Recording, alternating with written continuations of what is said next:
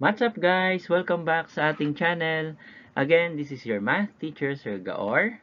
Ready na po ba tayong matuto ng isang panibagong math lesson? So kung ready na, today we will be studying graphing linear inequalities in two variables.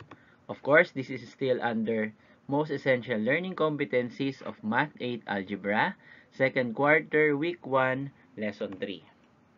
Okay, so this is an example of a graph of a linear inequalities in two variables. Okay, kung sa tingin nyo may natutunan kayo sa video or nagustuhan nyo yung ating video, you may like the video, comment in the comment section, and sa mga hindi pa natin subscribers, please subscribe.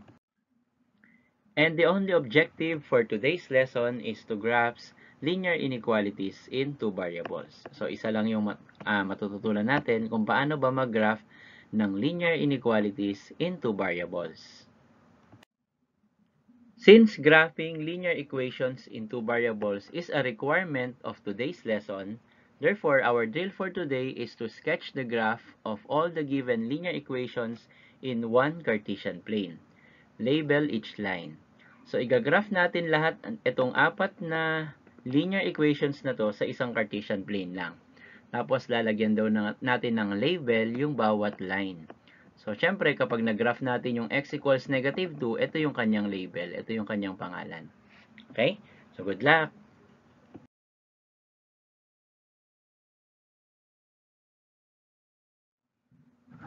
Tapos na po ba tayo mag-graph? So, kung tapos na, let's check our answers. Para po doon sa hindi po nakapag-graph kasi hindi nila alam mag-graph, so, i-explain ko ulit para baka this time maintindihan na natin kasi nga, sabi ko nga kanina, requirement po na marunong tayong mag-graph ng linear equations in two variables bago tayo makakapag-graph ng linear inequalities in two variables. Okay, number 1, x equals negative 2. Pag binigyan tayo ng variable na x, tatandaan palagi natin, isang variable lang, no, x lang, x equals a constant.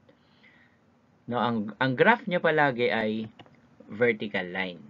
So, kapag x equals a constant, it's a vertical line. So, hanapin natin yung constant na yun, which is negative 2. Itong negative 2, nasaan siya? Doon sa x-axis. Ayun, si negative 2 sa x-axis. Tapos, magdodrawing na tayo ng vertical line. So, yan na yung graph ng x equals negative 2. Next, syempre, kapag y naman, of course, ay horizontal line naman. So, horizontal line. So, y equals 4. Asan yung 4 doon sa y-axis? So, nandun siya. So, magdodrawing lang tayo ng horizontal line. Okay, so the name of the graph is y equals 4.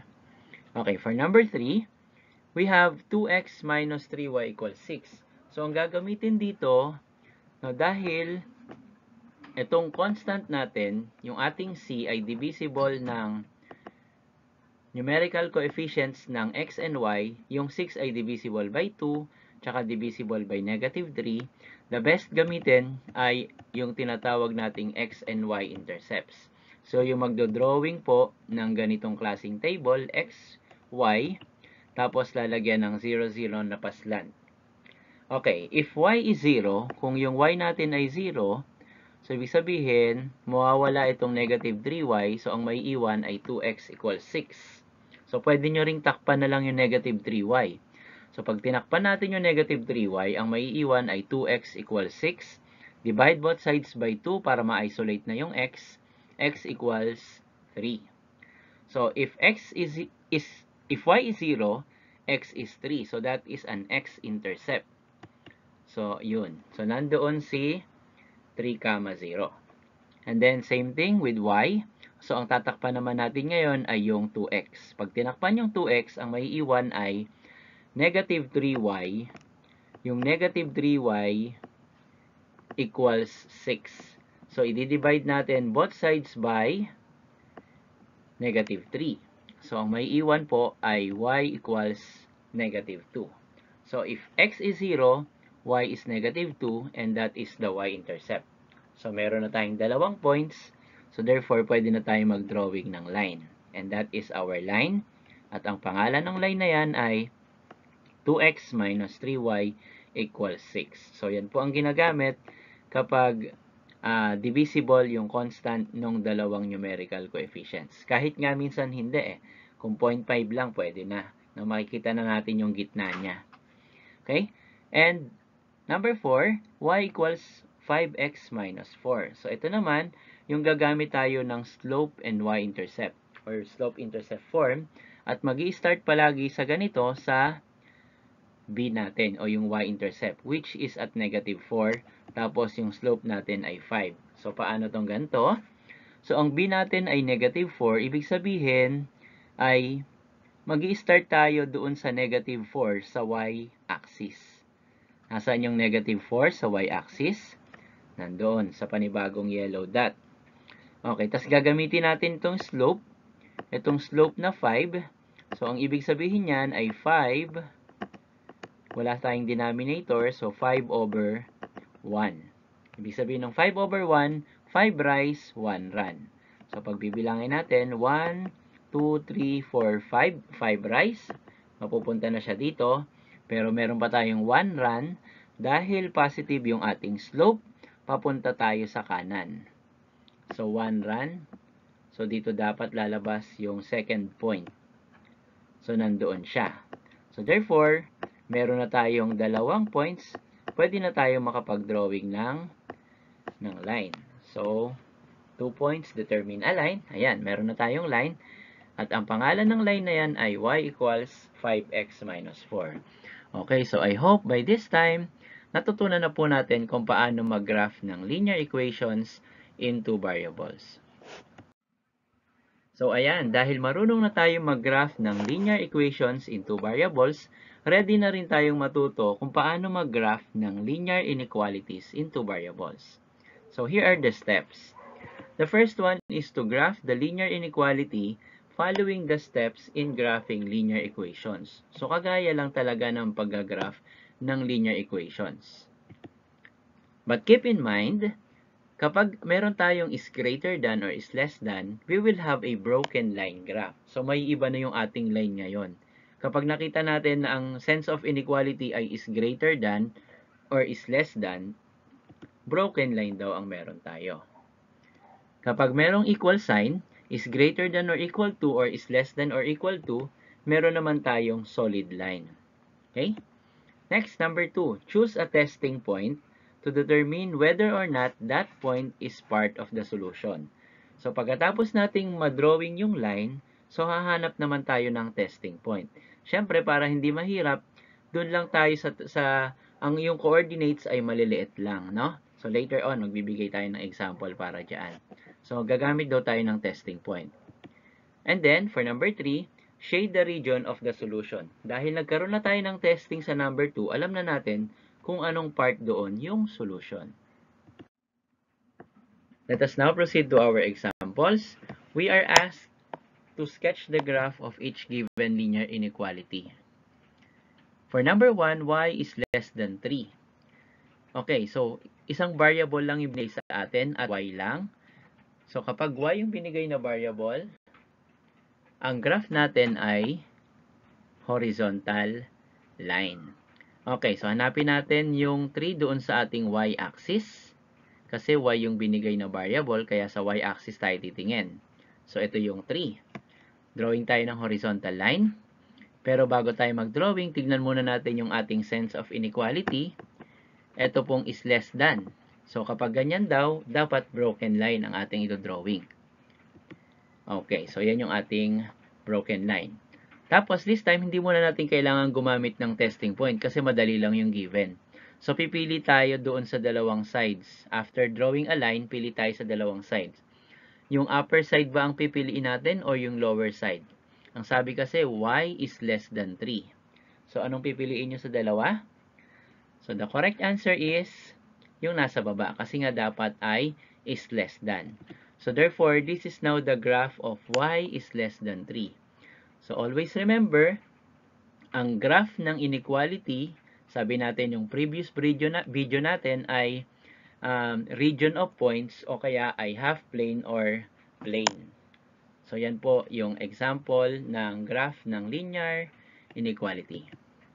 Okay, for number 2, we have x is greater than or equal to 2. Okay, in this case, x naman ang binigay. So, pag binigyan tayo ng variable na x, sabi natin, or sabi kanina, ay meron tayong vertical line. So, hanapin natin yung 2 doon sa x-axis. So, ito po yun. Drawing tayo ng vertical line. Solid line tayo ngayon kasi meron tayong equal sign dito sa ating sense of inequality. Is greater than or equal to. So, dalawang side tayo. Yung left side ba o yung right side? Kailangan daw mas mataas or pantay sa 2. It is at the right side. So, therefore, this is now the graph of x is greater than or equal to 2. Okay, if you are asking para saan kaya yung is less than tsaka yung may equal sign tsaka walang equal sign. So, ang ibig sabihin lang po nito na yung pinaka-boundary natin dito sa ating graph ay hindi kasali doon sa ating solution. Pero kapag equal sign o kaya solid line yung ating drawing, yung pinaka-boundary natin ay part ng solution. Number 3, we have 2x minus 5y is greater than 10. Ang gagamitin dito yung x and y intercepts, no? Kasi yung 10 ay divisible by 2 at saka ng negative 5. Okay, so pag kinobera natin yung negative 5y, ang may iwan sa atin ay 2x. Lagyan natin ng equal sign, so 2x equals 10. Divided by 2, both sides, so x equals 5. So ang ating x-intercept ay nasa 5, 0. Yung nasa green dot. Let's now have the y-intercept.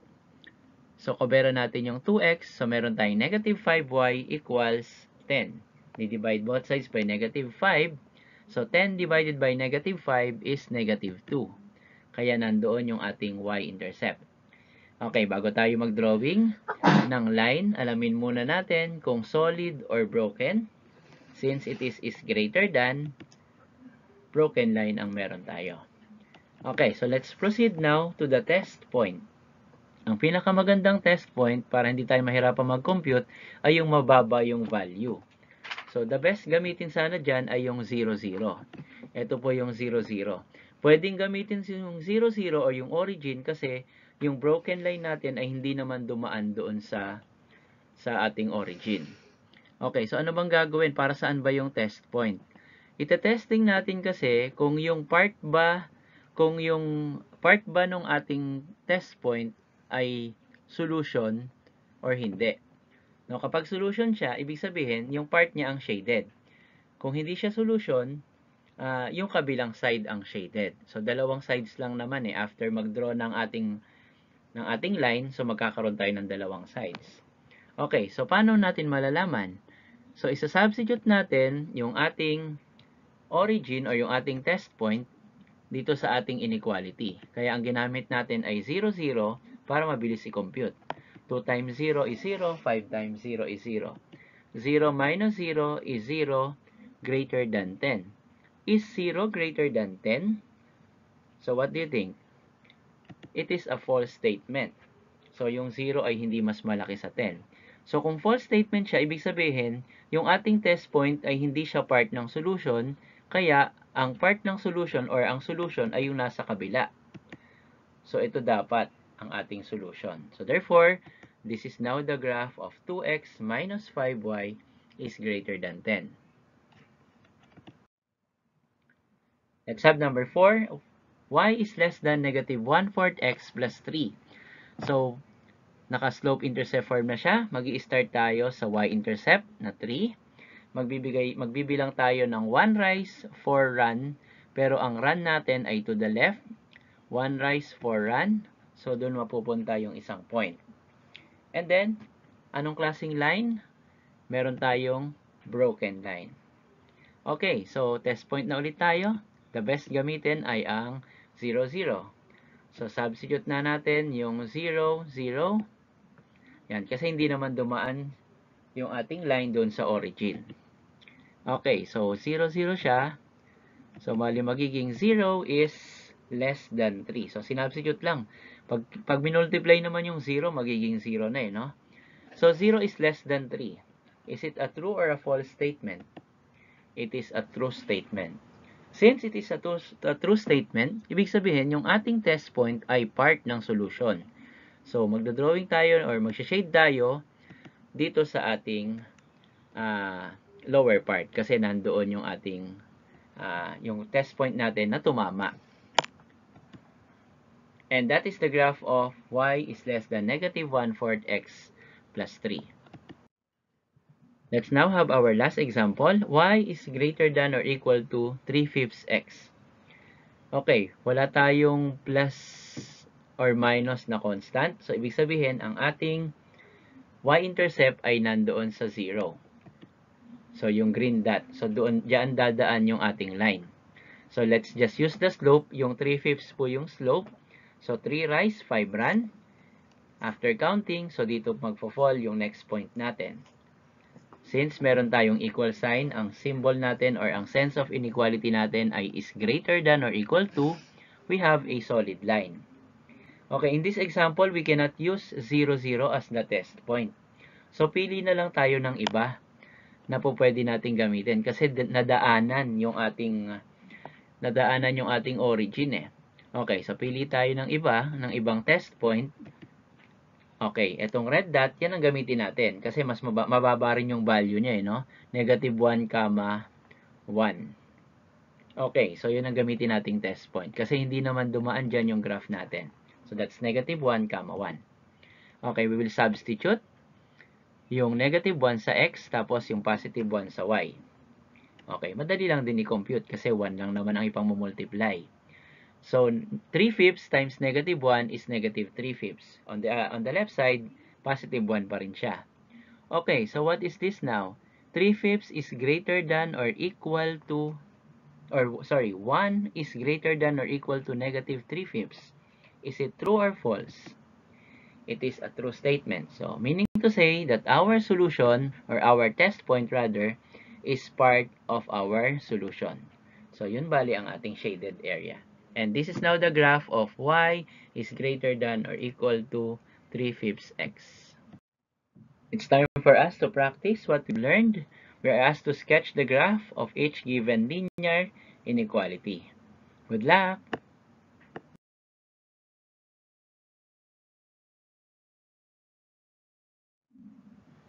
So, tapos na po ba tayo mag-graph? So, kung tapos na, here are the answers for number 1, for number 2, and for number 3. Okay, so yung mga mali natin, counter-check na lang po natin para mas lalo nating maintindihan yung ating lesson for today.